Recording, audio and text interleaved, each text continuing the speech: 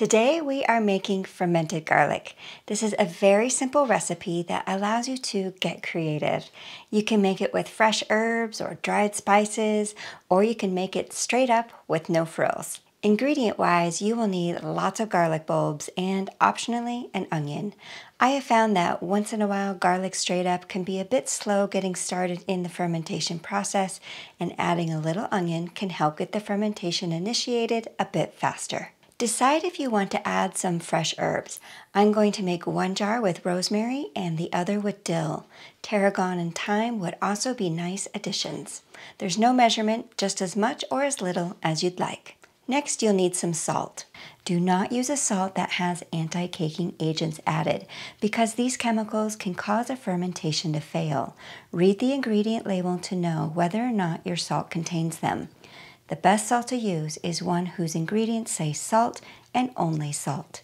To make the brine for a 1 pint or 500 milliliter jar, add 3/4 tablespoon of fine salt or 15 grams of any grain size salt to 1 cup of water, 250 milliliters.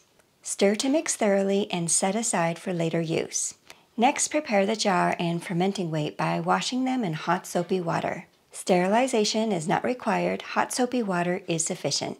Remove the skins of the garlic cloves.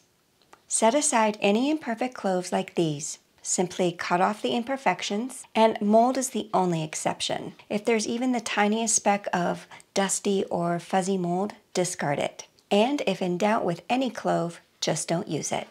Next, take a medium to thick slice of onion and cut it up. If you're using fresh herbs, cut those up as well. Be sure to wash the scissor blades beforehand. 1 heaping cup like this of peeled garlic is sufficient to fill the pint jar while leaving room for the brine and fermenting weight that will come later. Depending on the size of your garlic cloves, you may use a little less or more. Add the onions to the bottom of the jar. You don't need a lot for the purpose that we're using them for, but if you want to add more with the intentions of eating them with the garlic later, feel free to add more if you wish. Add the herbs and the garlic in layers.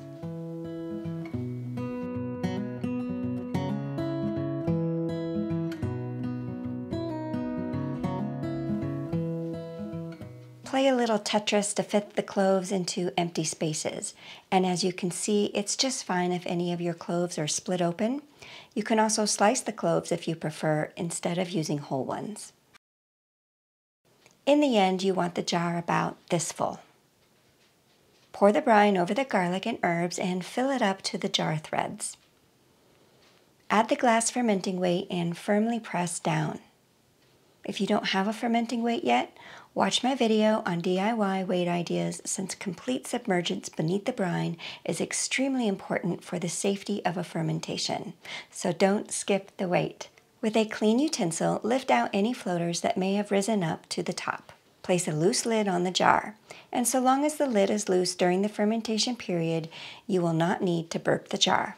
In the exact same way, I prepared my second jar that includes the fresh dill.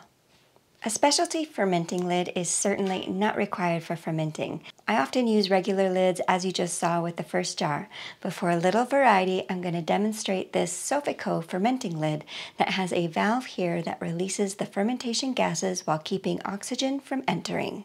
If you're interested in further exploring specialty fermenting lids, watch my video where I compare the most common fermenting lids on the market along with their results. Sometimes there can be a little brine overflow, so I'll place this dish here just in case. Then press the Sofico lid into the jar.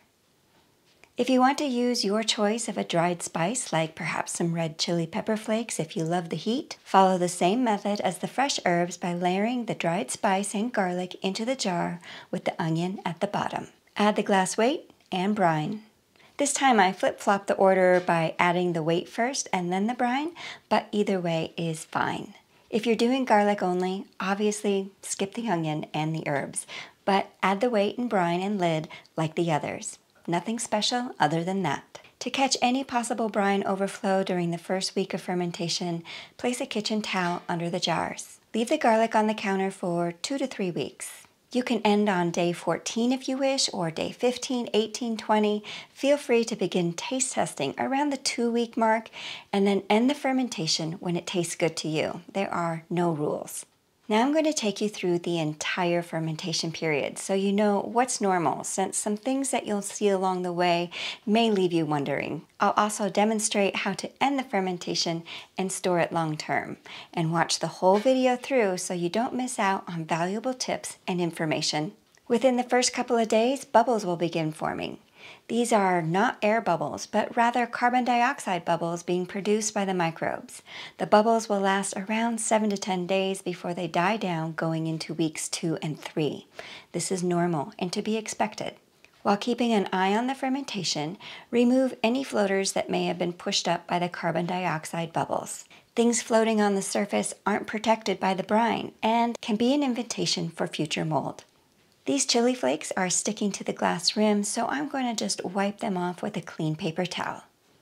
Colors will also transition from bright and vibrant to muted tones. The brine will become cloudy, and these are normal occurrences.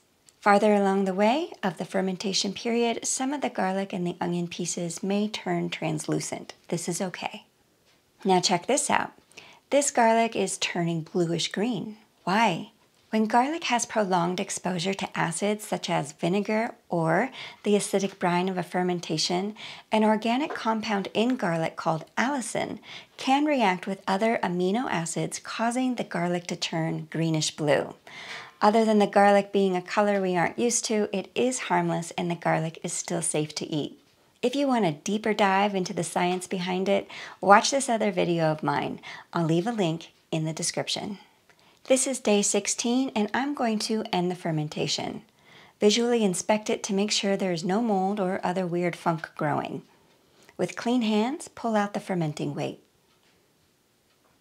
Now let's take a pH reading. The pH reads 4.3, so it has slipped into the safety zone, which is a pH below 4.5. If the pH is even lower than 4, then that's great. To further understand the importance of a fermentation's pH, watch my video on the 5 safeguards of fermentation, where I will go into further detail. And also check out my other video on the 4-point checklist that covers more details on sight, smell, pH, and taste to confirm that you have a fermentation that is safe to eat. I can't recommend those videos strong enough, especially if you're new to fermentation, so be sure to watch them next. You'll find the links in the description. Let's take a taste test. Oh goodness, this is delicious. Fermented garlic mellows with age and has a really delightful flavor, especially with the added herbs. And I should say fermented garlic usually mellows, but on the rare occasion it will go the other direction and become hotter. My experience is about 8 out of 10 mellow and the other 2 amp up. For long-term storage, I'll keep the fermenting weight out and place a tight lid on the jar. Store the garlic in the refrigerator where it will last for many months. How I'll be eating my fermented garlic is by adding it to meals and recipes as a flavor complement.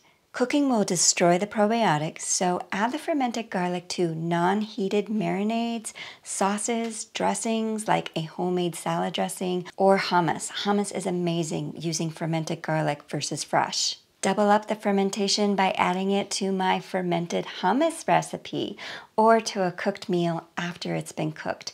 This is a jar of fermented sliced garlic I made, and I added a dry Italian spice blend. It is so delicious.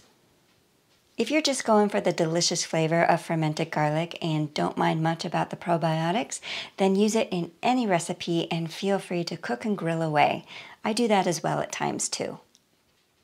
It was fun fermenting with you today, and if you would like to buy me a cup of tea to say thanks for what I do, I'd be so grateful. Links for everything I've mentioned are in the video description, including the 5 safeguards of fermentation and the 4-point checklist. And I'll see you next time. Bye for now.